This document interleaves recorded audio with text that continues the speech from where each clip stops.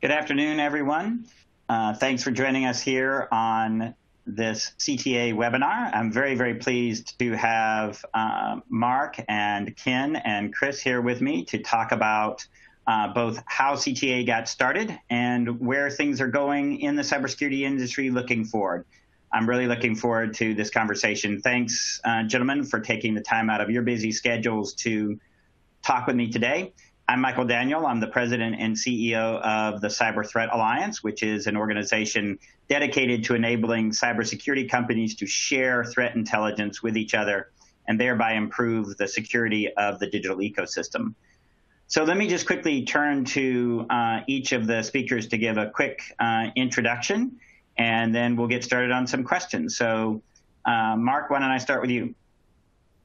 Sure. Well, thanks for having me and everybody joining us today. A great celebration for the CTA. It's fantastic to see it doing so well after so long. Yeah, I was hearkening back as to how the whole thing started, getting prepared for this and thinking about whatever it was, probably 6 years ago, thinking here at Palo Alto Networks about the way the future was going to look in security, which is playing out, which is going to be a lot of security companies. And there should be. We need a lot of innovation.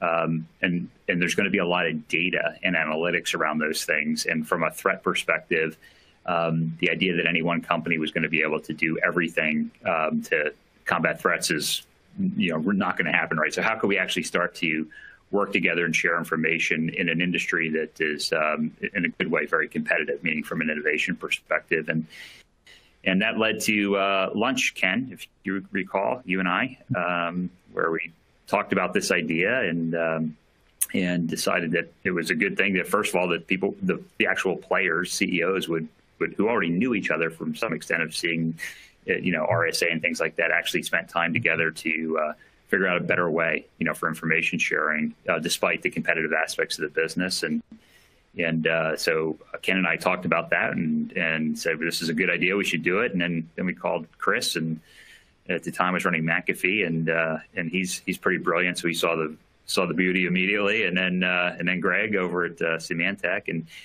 so we thought if we could get the major players involved, hopefully a lot of the world would see the benefits of this would follow. So if we fast forward today and say, dozens of companies involved with this, a standalone, very stable and sufficient, nonprofit organization run by Michael, who had never, in the beginning imagined we could get somebody that caliber to run this. And, it's really been a success story. So much to do, so much to go in the future, but just a little insight as how it all came together, as a lot of things do over, in this case, a cup of coffee with Ken, and, and here we are today. So really great to watch.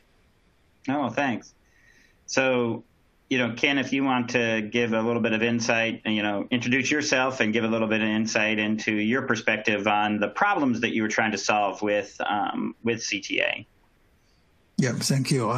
Thank you, Michael, Mark, and Chris.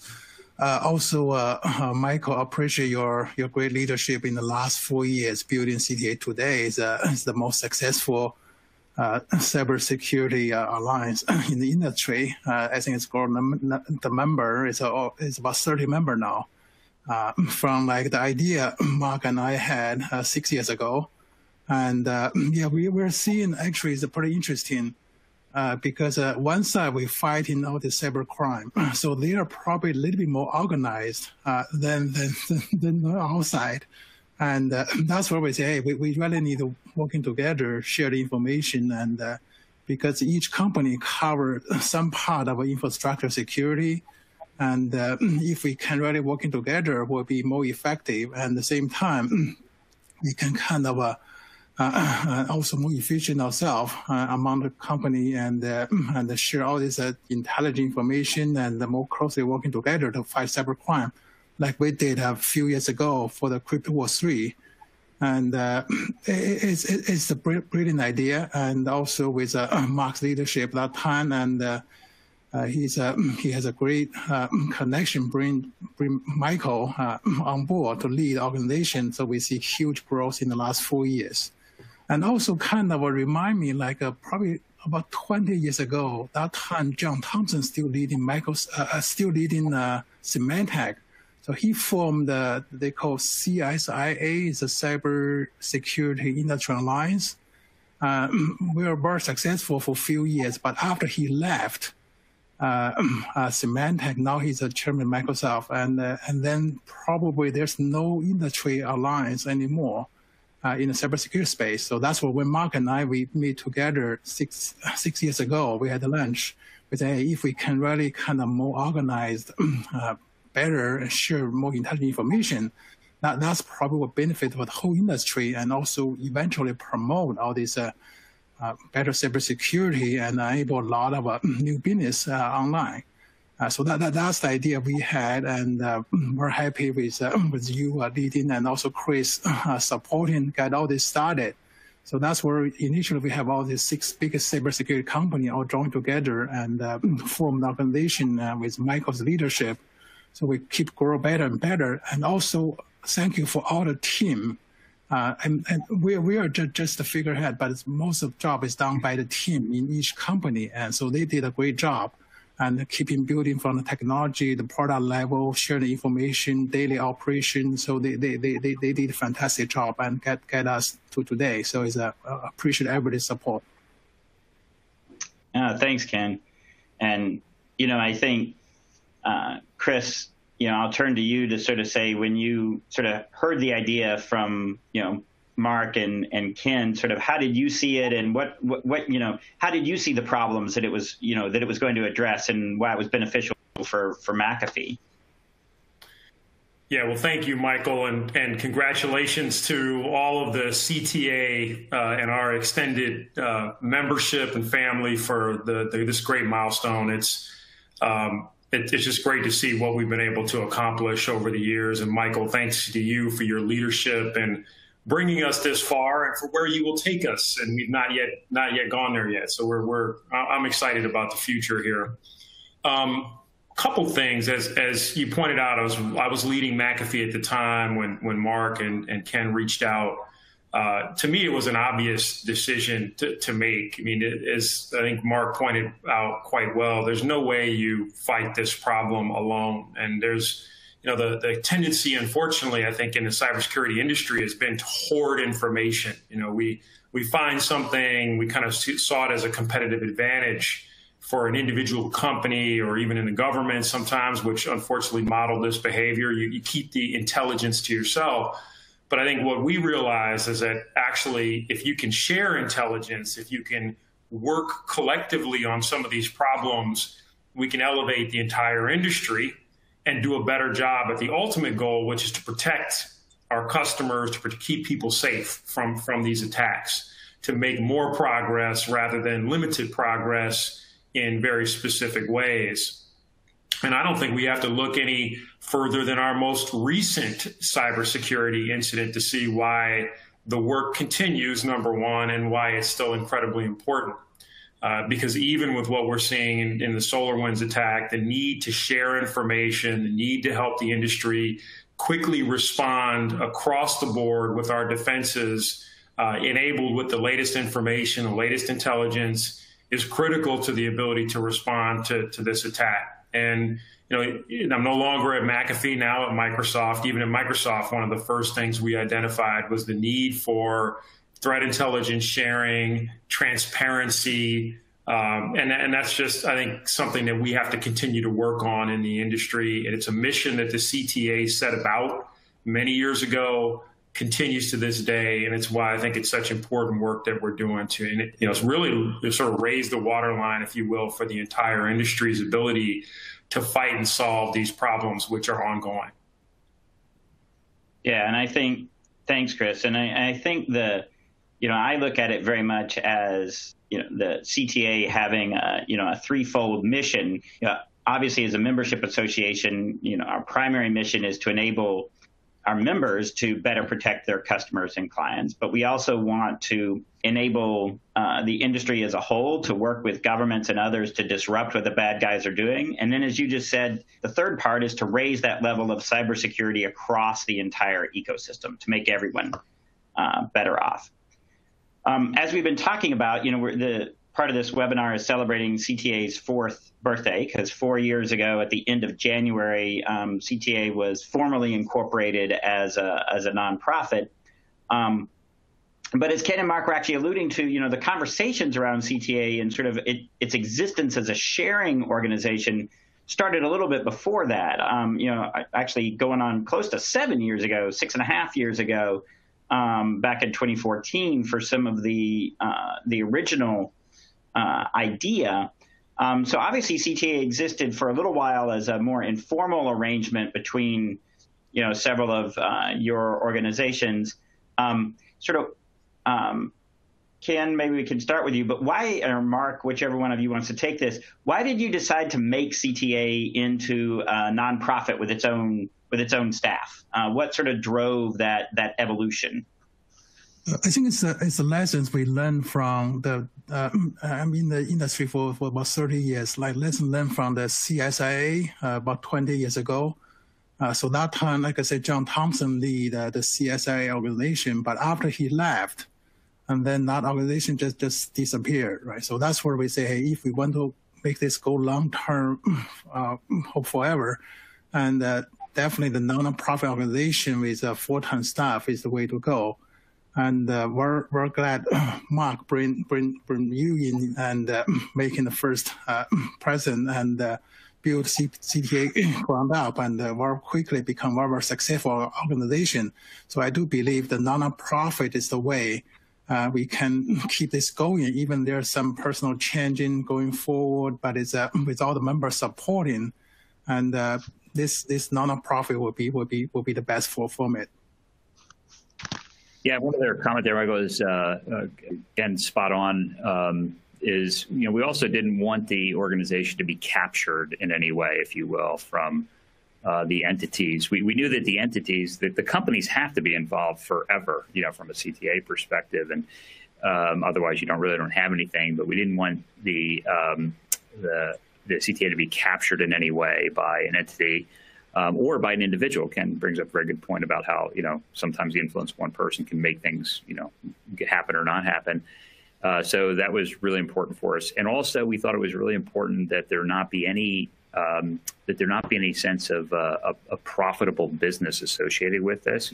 Chris mentioned earlier that security for a very long time, and still to some extent today, values information as it should, but values it less as something for the good of everybody as opposed to themselves. And one of the things we were worried about if this was not was a for-profit organization was to get kind of hooked on the adrenaline of making money on the information. It's exactly what we were trying to share.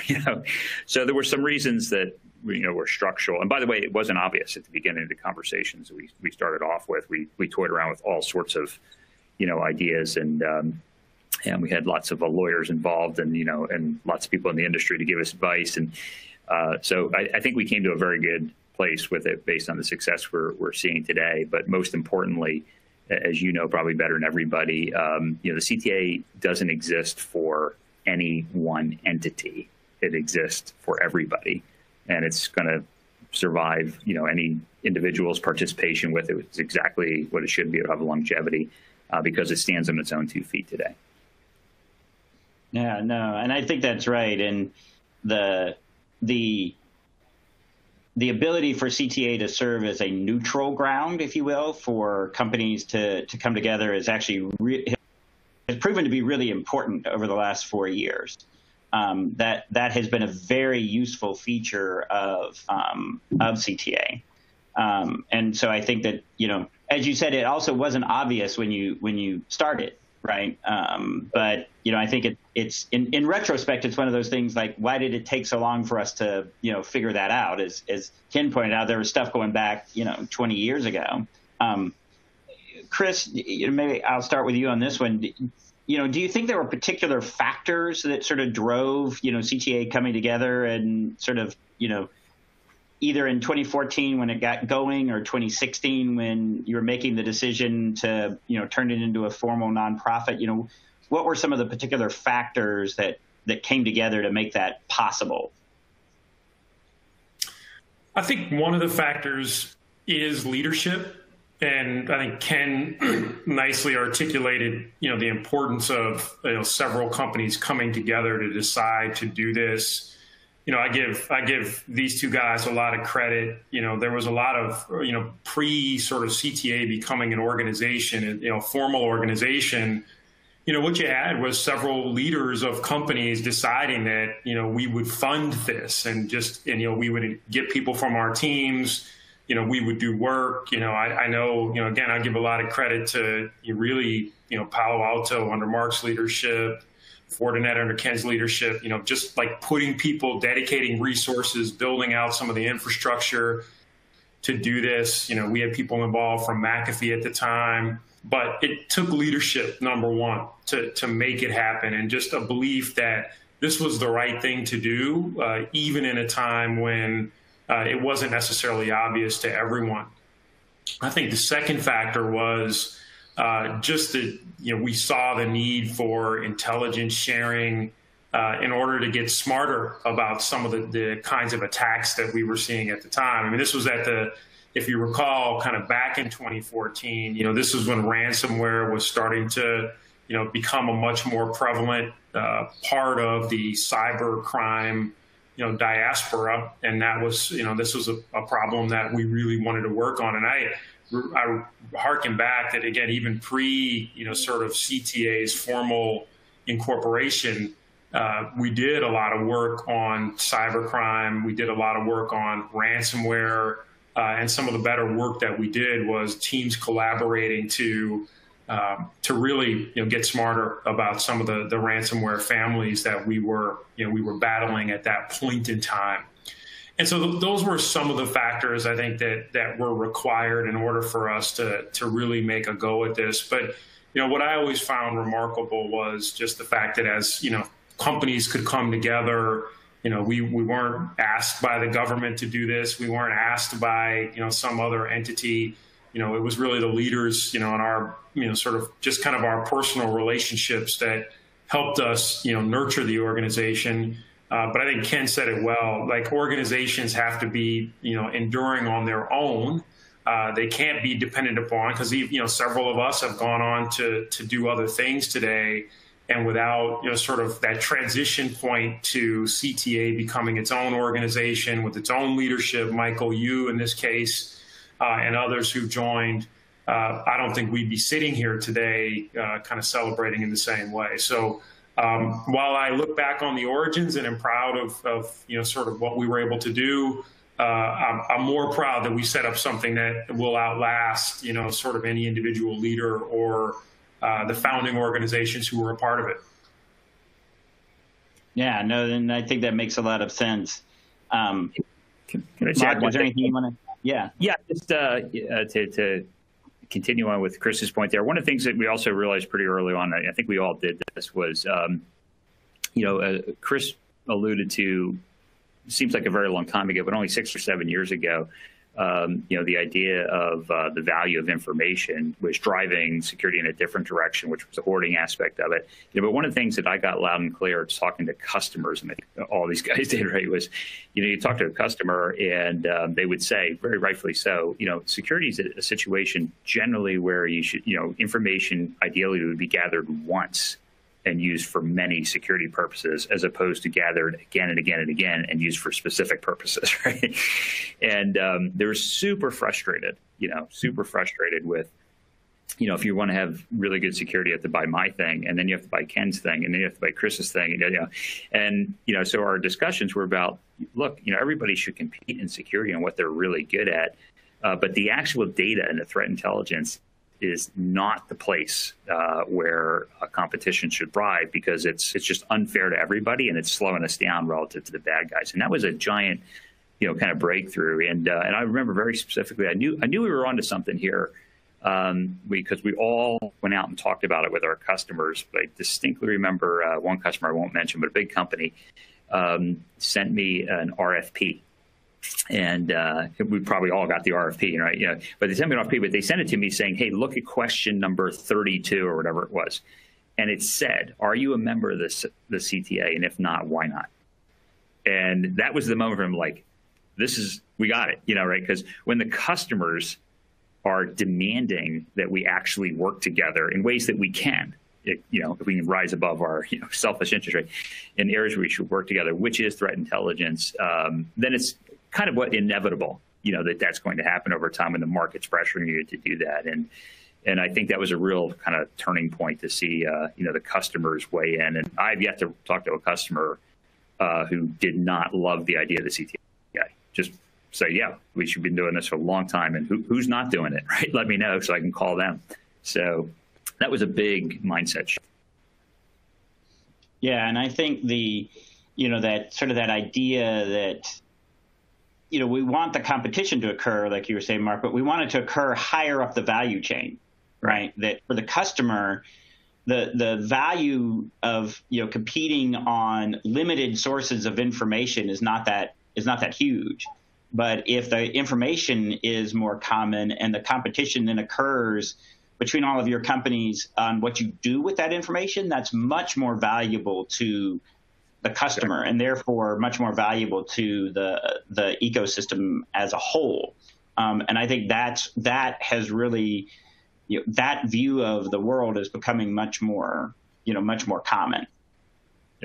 Absolutely. With cloud and analytics, our phrase, the three of us use constantly, and I know Mike will use well, is we should compete on what we can do with what we know, not what we know, right? So what can you do with it, right? And everybody ideally would have a common level of understanding of what is known, because that's the only way we're going to win here.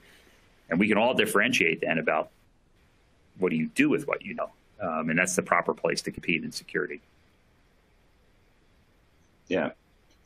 So I think sort of turning, from kind of what came together a few years ago, but looking at, kind of where we stand now in the environment, obviously, certainly my experience here at CTA is that I think one of the misunderstandings, though, from people who aren't in the business is they think that information sharing ought to be easy. Like, you just sort of agree and you do it. And, all of us know that that's just not the case, that in fact, actually information sharing is hard work. It takes investment and it takes commitment, as we've been discussing. But, maybe we could start with Chris on this one, but what do you think actually makes information sharing such a hard problem and such an ongoing challenge? Why do we continually sort of struggle with it? Because it's one of those things that from the outside, a lot of people think like, why haven't you guys solved this already? Well, I think there's a couple categories of challenges. One we've talked about now a little bit, which is cultural in the security industry. And even if you think about it from a governmental perspective, a lot of cyber information traditionally has been classified information, hard for government to share with private sector. Within the private sector, traditionally, information has been treated as something that was a competitive advantage. And so, traditionally, many firms didn't want to share. I think Mark said it really well. Our vision was, let's compete on what we do with the information, not the actual information itself, so the threat intelligence itself. There's a whole cultural aspect of how you treat threat intelligence in the cybersecurity space. And I think that cultural transformation is something that's still a work in progress as I look across the industry. The second thing is it's also technically not as simple as it sounds. So somebody who's not been working in the industry may not understand, there's, different, because of the way the industry's grown up with a relatively limited set of standards and ways in which we share, even basic things like how we format information across the different tool sets, the different ways companies approach things. It's not as simple as sort of saying, let me pass you a certain, like an Excel spreadsheet with information. The volume of information is large and growing. Formats are different. Network security tools look at threat information one way, endpoint security tools a different way. I'm oversimplifying, but the point is, technically even, there has been a limited, traditionally, set of standards and approaches and formats for information. So, and Michael, you took up this task when as you formed your team. There's been a lot of work done in the CTA just on a technical level to normalize information in a way that it actually can be shared, both input and as well as consumed in the form of output, that is going to allow firms to do a better job of actually interpreting that information and employing it in a defensive posture. So, I think there's the cultural aspect to it, and I think some of that culture has led to lack of standardization.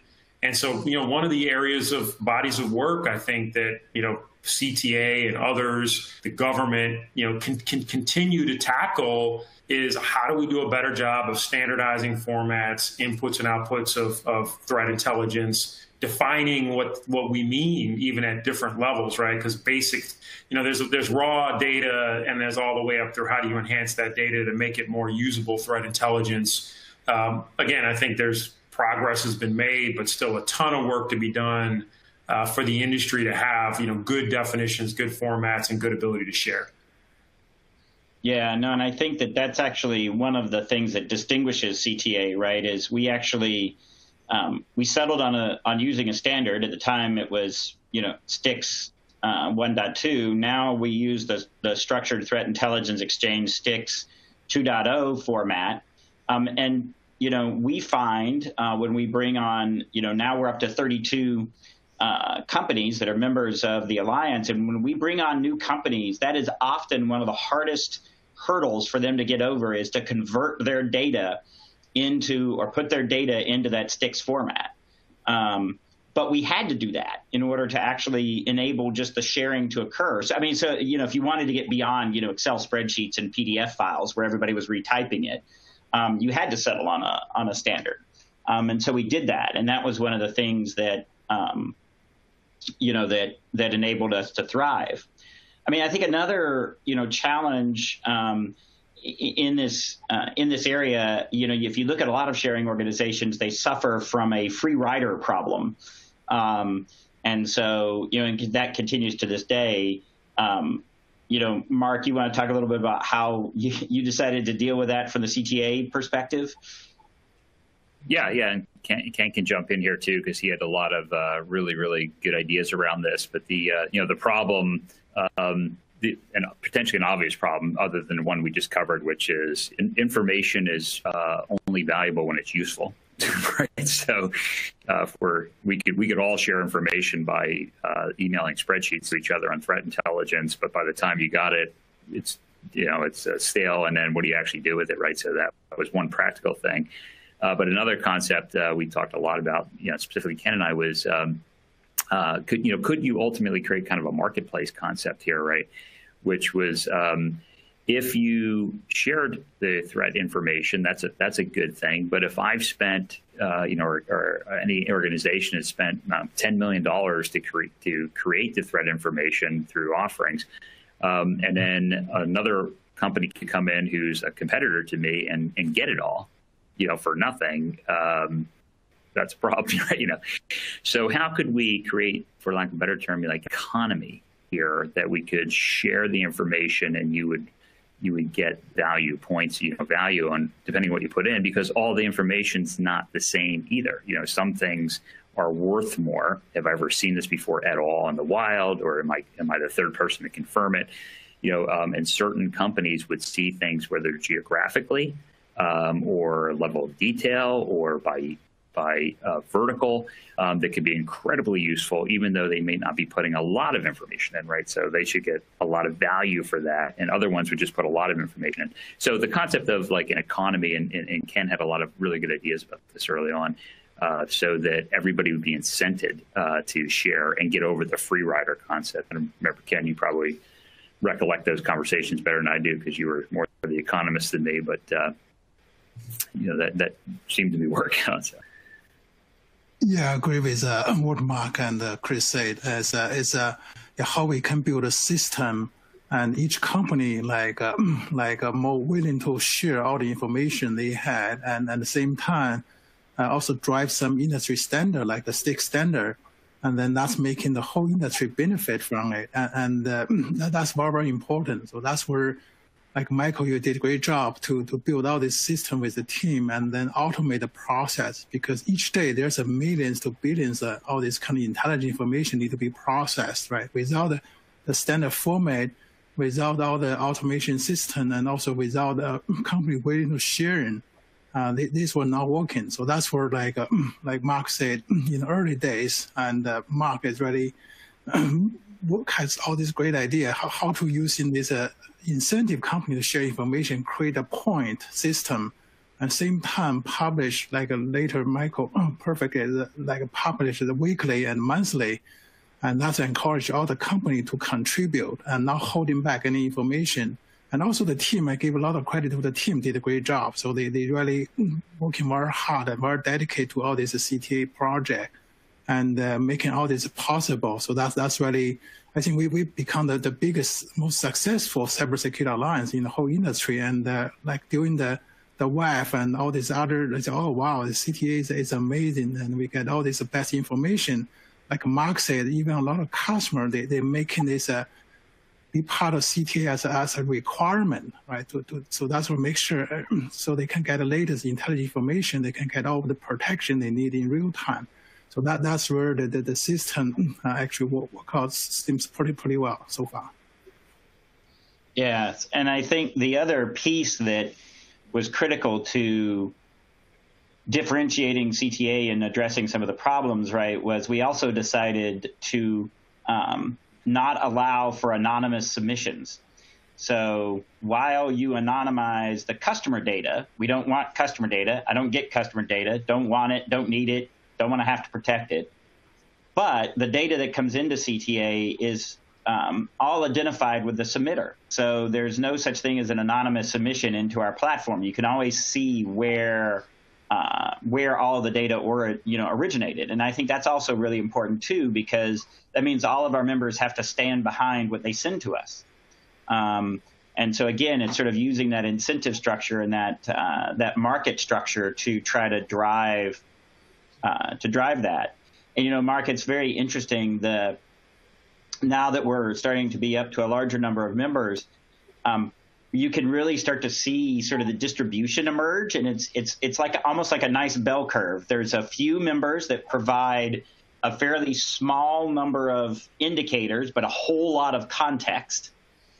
There's a few members that provide very vast numbers of indicators with lower context, and most of the companies are somewhere in between, right?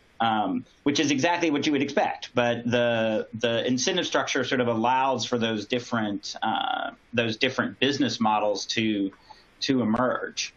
And I think that's been really, all of those things make for a very robust organization that's a little bit different than anything else that's out there right now.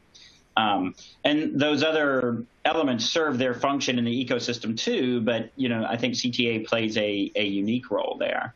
I think sort of looking forward, projecting out now that we've CTA is past 4, and we're looking at continuing on, and we're continuing to grow.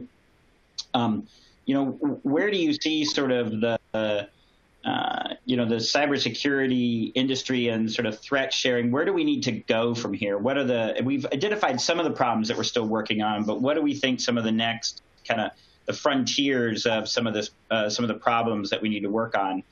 And Ken, I'll start with you on this one. Yeah, Michael, like I said, cybersecurity is a fast-growing, very dynamic space, and there's a lot of things come up every day.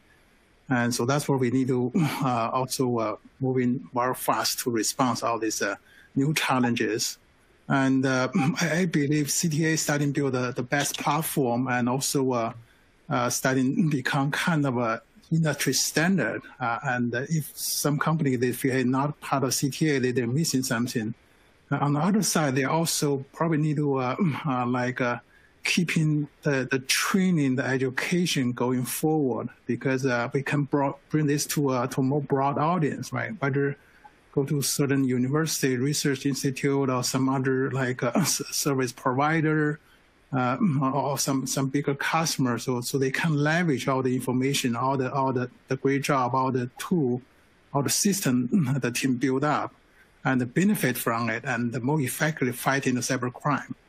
So there's a lot of opportunity going forward to keeping growing this because so far we're building quite well the system, the format, the tool, and all the company kind of all contribute quite a lot, make it successful today.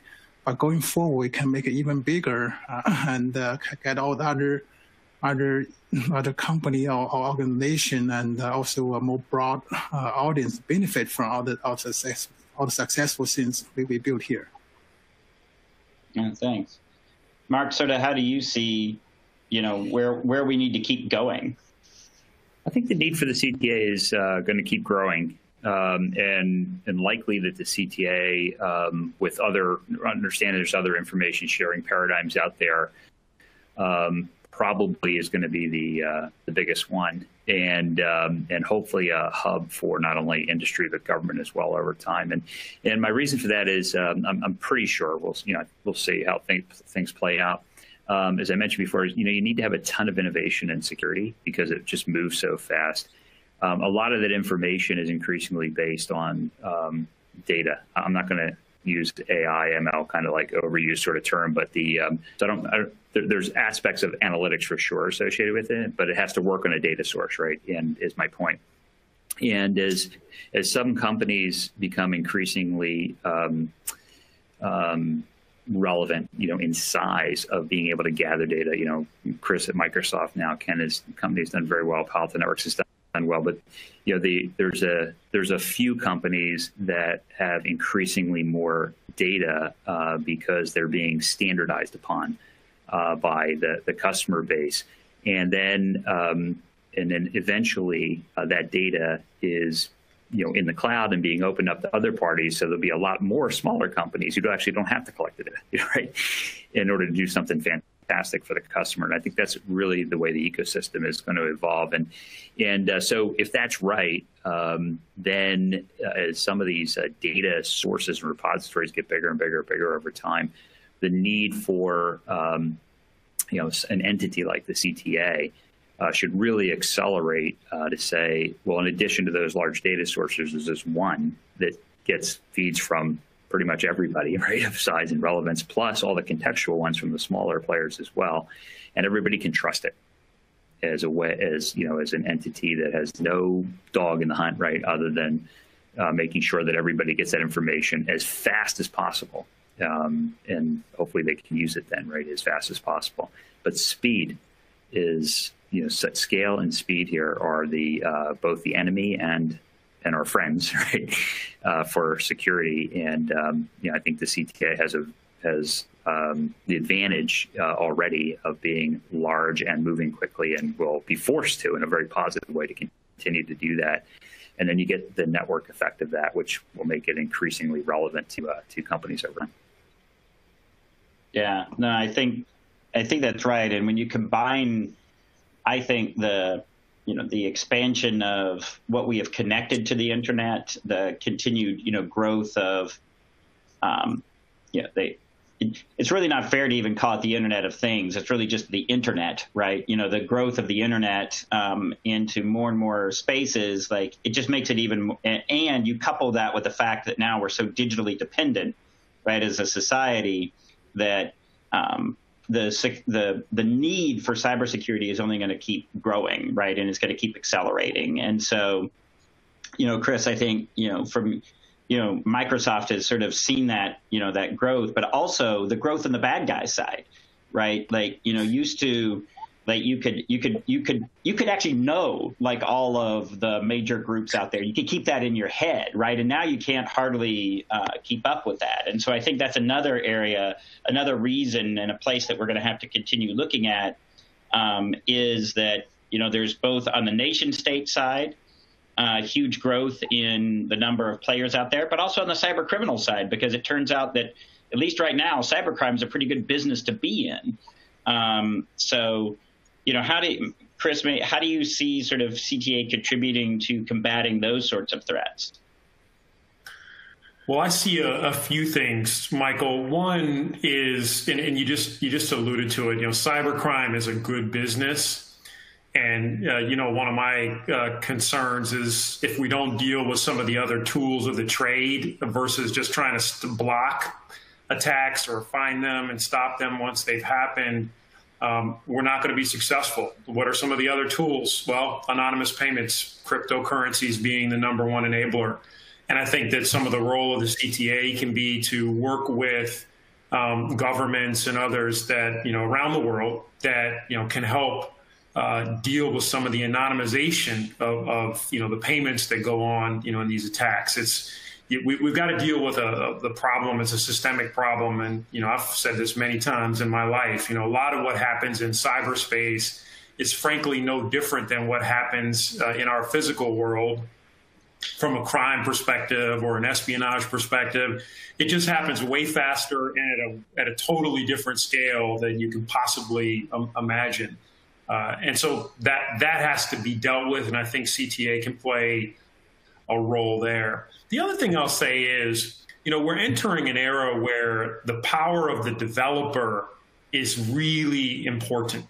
And so, one of this platform that CTA has been developing for a number of years as an enabler for developers to incorporate some of the way they use threat intelligence in what they're building, I think is also critical. So, as I think about where the CTA needs to go, certainly I will encourage you to continue to think about how can we enable developers, who are building the foundational elements of our products, our capabilities, to incorporate threat intelligence, to incorporate, the collective wisdom of the industry into the product sets that they're developing. So there's sort of an aspect of policy work, but then there's also an evolution around, developers and where we're going with technology that I think is critical to keep in mind. It's great. I agree with Chris. If we can have a city drive some standard, whether supply chain or some other more like how today we deal with pandemic in healthcare industry, there's like certain standard for FDA. There's certain standard to be a doctor, to be like a hospital, what kind of service, right? So if CTA can keep in evolving, and like Mark said, keep the innovation and follow the trend, and then we can become very successful to fight in the cybercrime. No, thanks. Yeah, no, I think that's right. Well, we're actually almost out of time, so I'm going to go around one more time and let you, provide your parting thoughts, wisdom for this. I really appreciate you taking the time out of your busy schedules to have this conversation, and I very much have appreciated your support from all of you over the last few years as we've been on this journey, on this quest to raise the level of cybersecurity across the ecosystem. But Ken, sort of final closing thoughts on this. Yeah, Michael, just want to appreciate all your leadership, and the team did a great job making CTA so successful today. And definitely going forward, we'll see CTA will keep driving the cybersecurity industry, get better and better, higher standard, and at the same time more efficient, and all the member and also whole industry benefit from the CTA. Yeah, thank you. Yeah, thanks. Mark? Yeah, I would echo what Ken just said there, and say if I'm not exactly sure who's on. I know we've got a big audience here, but if you're in a company, a security company that's not in the CTA, I can assure you it's fine to come over the fence and get in the water. It's good over here, right? Certainly that's the tide that the world is going in, and it'd be very helpful for your business if you did that. So I'd encourage everybody to join if you have not yet joined, and reiterate Ken's comment. Michael, thank you for your leadership and endurance with this as well. Oh, thank you. And Chris? Yeah, I will also thank you, Michael, for your leadership, and thanks to everyone who helped build the CTA into what it is today, and the people, the men and women that are working to make it a success. And look, I think it's Black History Month, so I'll just say there's an African proverb that says, "If you want to go fast, go alone. If you want to go far, go together."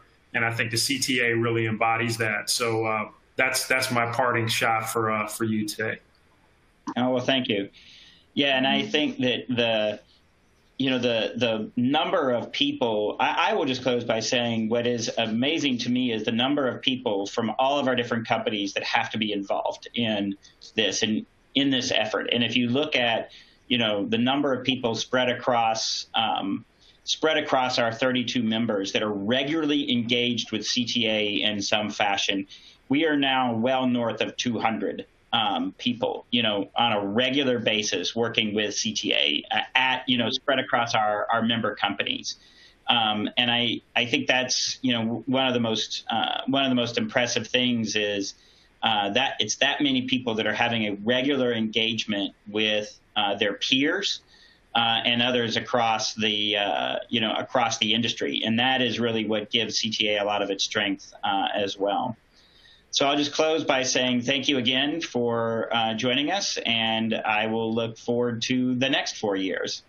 All right, well, thank you very much, and we will close out the webinar for today. Thank you. Thank you. Thank you.